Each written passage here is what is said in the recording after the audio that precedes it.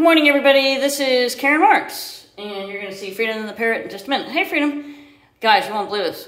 Yesterday, look at this. I cut probably 1.5 inches off my hair, and it's still pretty long, so it turned out okay. This is how I save money. Been cutting my own hair for years.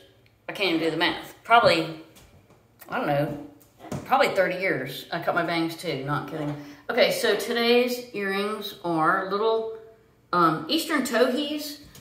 Okay, let's see, is that the female? Hard to tell. Okay, this is definitely the male. Let me see.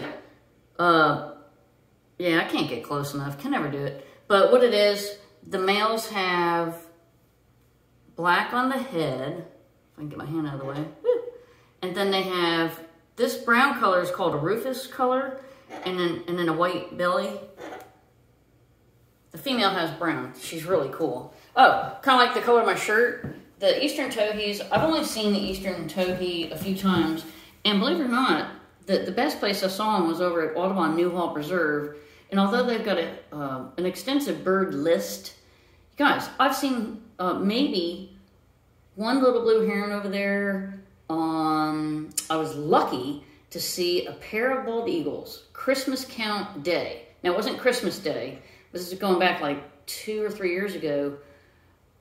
I was kind of complaining, to be honest, because I am a big complainer. I'm a happy person, but I like to complain every day. Right, Freedom? That's how we roll. But when they assigned me Audubon Newhall, I'm like, come on, guys. I'm a huge birder. You know, at this point, I've got 14,000 videos. Oh, there's a knock on the door. We can sign off.